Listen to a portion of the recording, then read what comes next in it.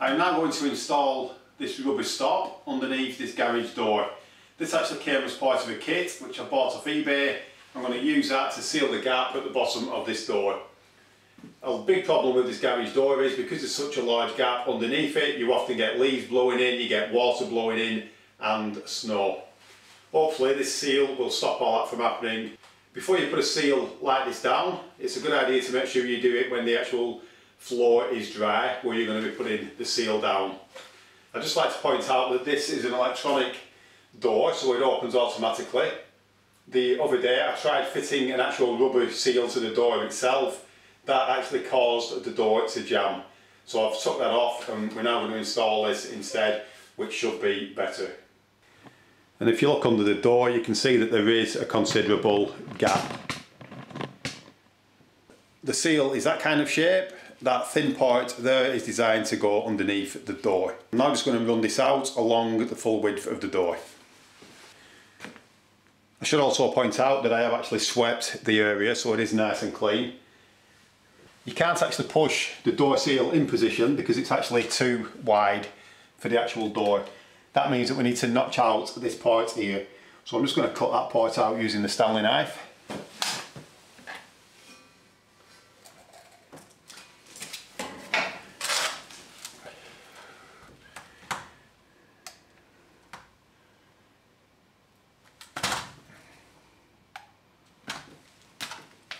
So I've now cut out that side, which fits perfectly around there. So I can now make sure that the door seal is flush all the way along, and I can go and cut out at the other side.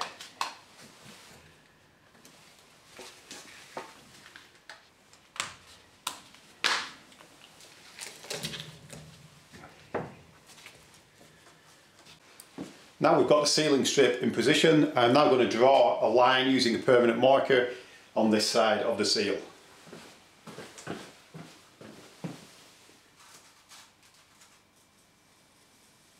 Now I've done that, I am now going to open the door again.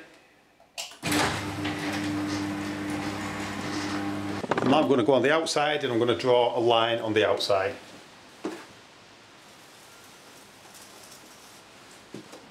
We now know that when we remove the seal, exactly where to put the sealant that's going to hold the seal in position.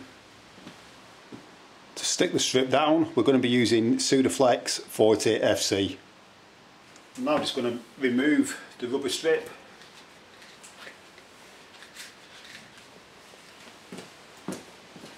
And now I can apply the adhesive in between the two lines.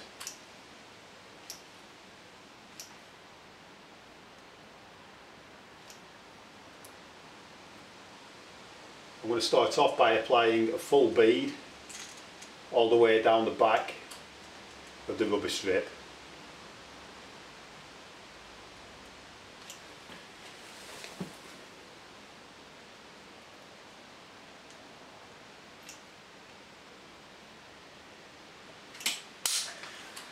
If you come to a bit like that that's a little bit hollow, it's a good idea to put some extra adhesive in them places.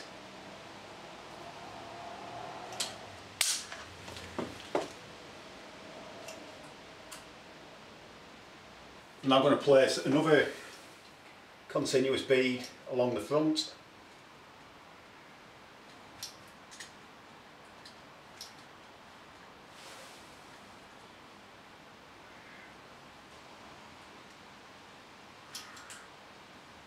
Now I've done that, I am now going to do a zigzag bead in between the two lines.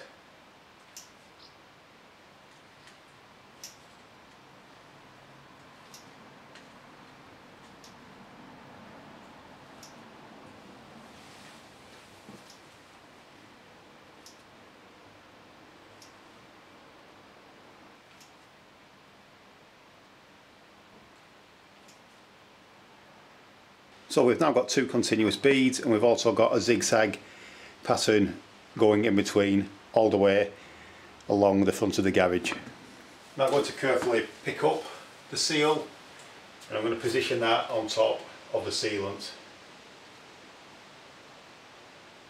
ensuring that it goes in between the lines that we marked earlier.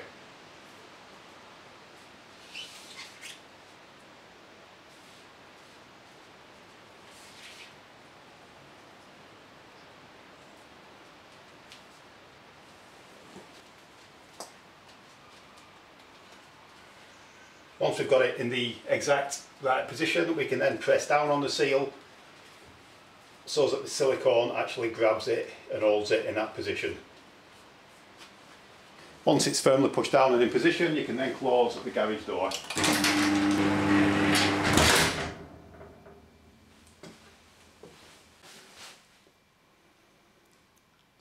As you can see, that gives us a perfect seal. That will hopefully stop any rain, snow or leaves from blowing into the garage.